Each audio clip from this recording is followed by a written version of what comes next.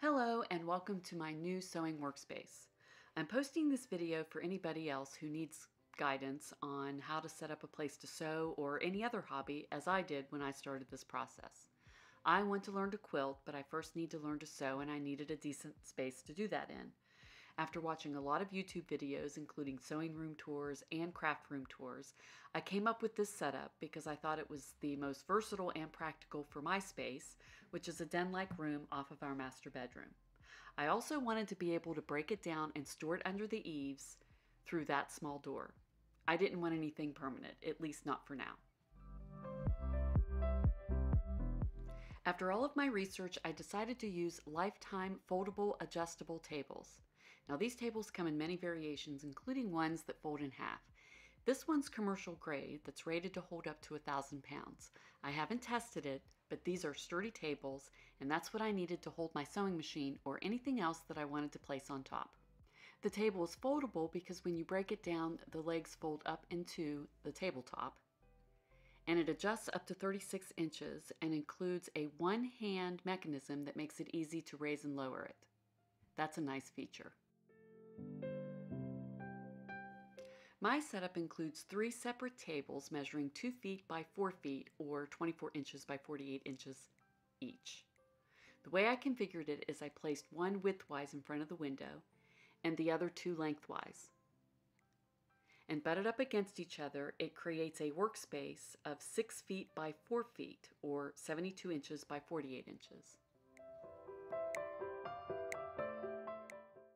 The best price I could find for these tables was $56 a piece from Sam's Club, so I ordered them online for free shipping, and when I received them, I painted them with a light blue chalk paint just to make them look better.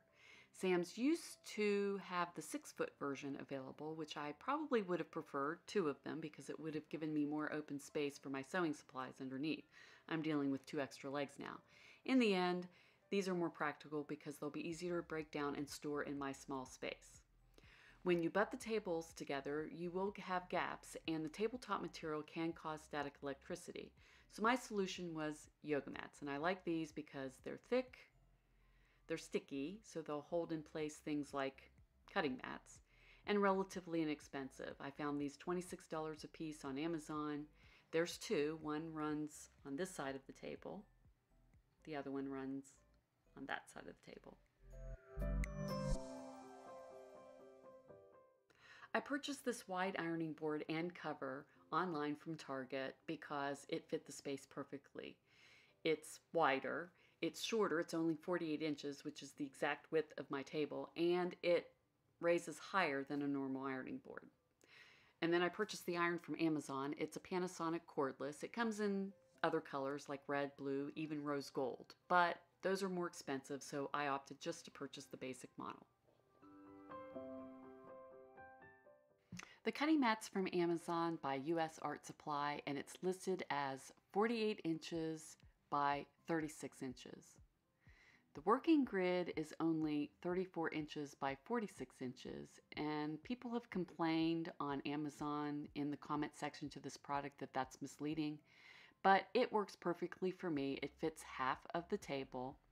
I only ordered one to make sure that I liked it. I do, so I ordered a second one, and when it arrives, I will place it on the second half of the table.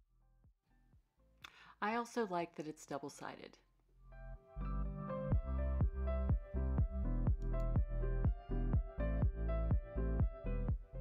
Also from Amazon is this drafting chair by Flash Furniture. It's height adjustable and has a swivel tractor seat that's very comfortable. When I received it, it had a cracked foot, so I just contacted the manufacturer. Their information was available on Amazon's website, and within a few days I received a new foot and it was easy to replace. I grew up watching my mother sew, and she's the one I turned to when I needed a recommendation for what sewing machine to buy. And she said Singer. I initially wanted a simple mechanical heavy-duty machine, but those weren't available because people had bought them up to make masks, and that's a good thing. This particular model was still available on the Singer's website. It was on sale, and I had a 15% coupon code So in the end, I got a good deal on it, and it turns out that it's going to be a very good machine to learn to sew and quilt, because one of the steps of quilting is making a label. Many people use permanent marker to write on their labels, but I don't have neat handwriting. Luckily, this machine has an embroidery function, and I will be able to stitch my labels with whatever information I want to include. I just have a spool of black all-purpose thread by Coats so that I can practice my straight stitch and all the other stitches and functions of my machine.